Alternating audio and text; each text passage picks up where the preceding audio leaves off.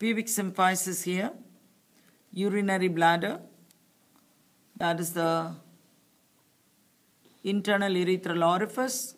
Here is the prostate gland. So you have the prostatic urethra,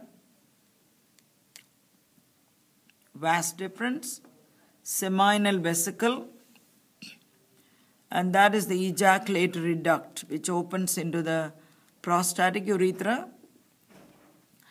This short portion is the membranous urethra, and this is the spongy urethra which runs in the bulb of the penis. The muscle which surrounds the membranous urethra is called sphincter urethrae muscle, and that is the urogenital diaphragm. That is rectum and anal canal.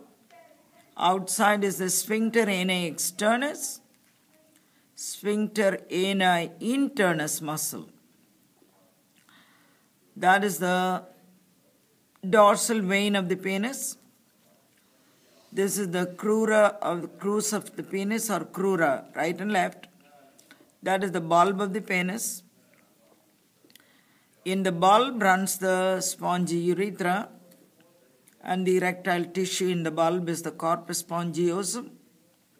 The erectile tissue in the crura is the corpus cavernosum. That is the scrotum. Here is the testes.